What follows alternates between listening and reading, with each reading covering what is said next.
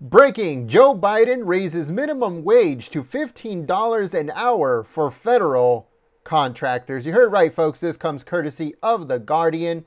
And it says, Joe Biden has signed an executive order that will raise the minimum wage to $15 an hour for federal contractors, providing a pay bump to hundreds of thousands of workers. The Biden administration said that the higher wages would lead to greater work productivity, offsetting any additional cost to the taxpayer, according to them. They said, quote, the executive order will promote economy and efficiency in federal contracting, providing value to taxpayers by enhancing worker productivity and generating higher quality work by boosting workers' health, morale, and effort. So that is what the Biden White House said in a statement. Biden has pushed to establish a $15 an hour minimum wage nationwide for all workers, making it part of the coronavirus relief package. It says, but the Senate parliamentarians said that the wage hike did not follow the budgetary rules and that was allowed in the $1.9 trillion plan to pass with a simple majority. So it was not included in the bill that became law back in March. But he didn't care. That's how it works with these Democrats. They do not care. They will do it by executive order.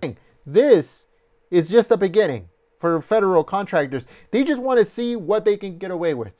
And since they're getting away with doing a $15 increase, or making the minimum wage to $15 for contractors, it's just a matter of time before they do it for everybody else. It's just the way that they do things, folks. They did that during the Obama years, and they're doing that now during the Biden years.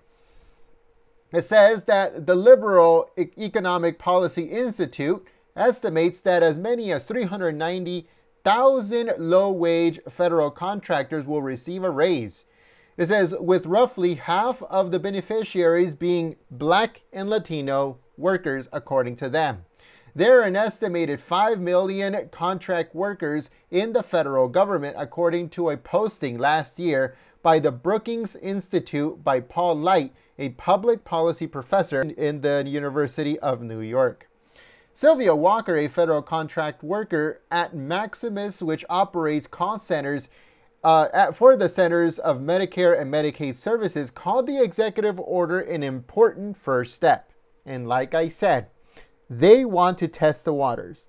And the best way for them to test the waters is to raise the minimum wage for federal workers to $15 an hour. If they're able to get away with it, and there's no pushback from the Republican Party, then it's just a matter of time before they do it on a federal level. Because they can't get it through the legal system, because they can't get it through the Senate and the House and pass it by law, they're going to use their executive power, or Biden's going to use his executive power to make $15 an hour the federal minimum wage. It's just a matter of time. If the Republicans let him get away with it, which up to this point, the Republicans have said nothing. They've been mum. And they're going to continue to be mum because the Republicans have absolutely no spine. They bow down to Biden. It says that the increase could be dramatic for workers who earn the current minimum wage of $10.95 an hour. It says those workers will receive a 37% pay hike, though the increase will be rolled out gradually according to the terms of that executive order. It says the White House said that the workers would include cleaning professionals and maintenance workers, nursing assistants who care for veterans, cafeteria workers providing for the military, and laborers who build and repair federal infrastructure.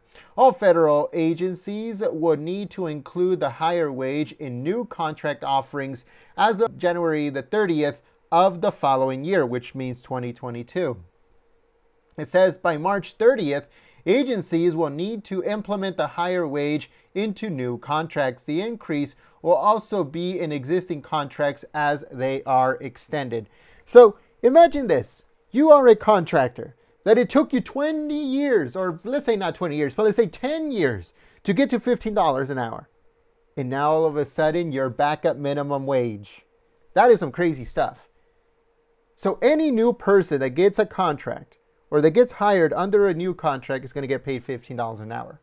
You have been working, let's say, at a cafeteria somewhere, and you work for the federal government, and it took you 10 to 15 years to get to $15 an hour. Now, overnight, you are at minimum wage.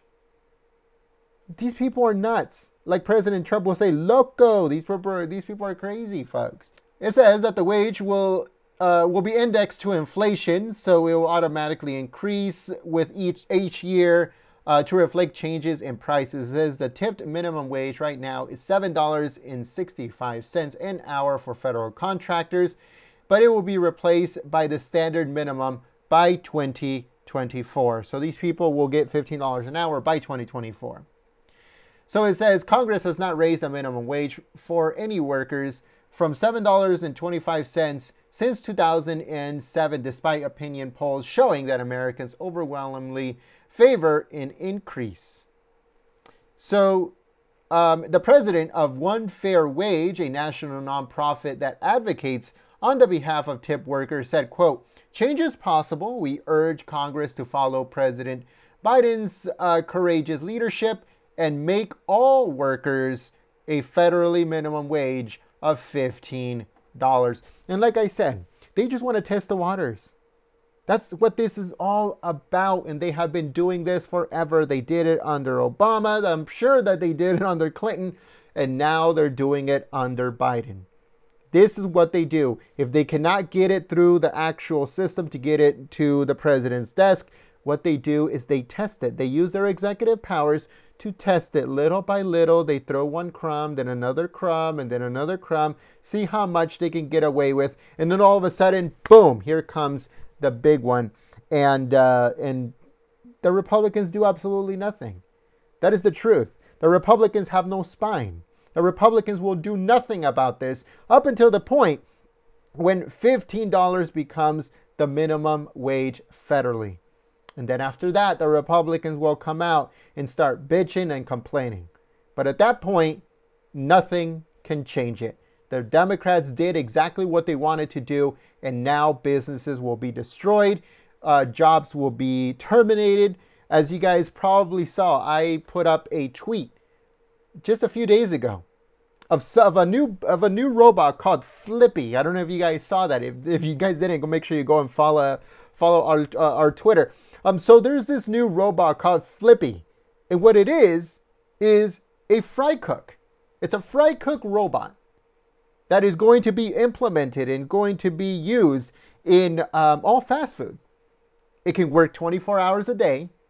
It doesn't need breaks. It doesn't need time off. It doesn't need holiday pay. It doesn't need nothing.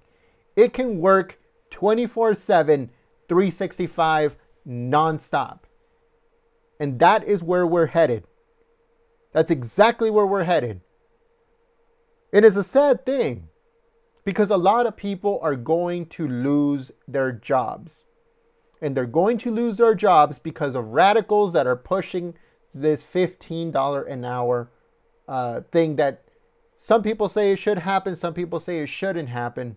But at the end of the day, these corporations are greedy AF, and they're going to try to do anything in their power to make sure that not only this doesn't happen, but if it does happen by executive order, that they already have a plan B to make sure that they get rid of everyone and replace everyone with robots. But let us know what you guys think in the comments below. Sound off in the comments.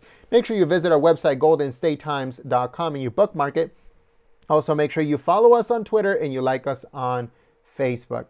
Let us know what you guys think in the comments below. Give your opinions, your suggestions, your comments. What do you guys think about that in the comments below? Also, let us know, are you in favor or against the wage being at $15 an hour, minimum wage being federally $15 an hour? Will it get you angry if you have been in a job for 10 years and you finally made it to $15 an hour and then overnight you're back at minimum wage? What do you guys think about that? Let me know in the comments below.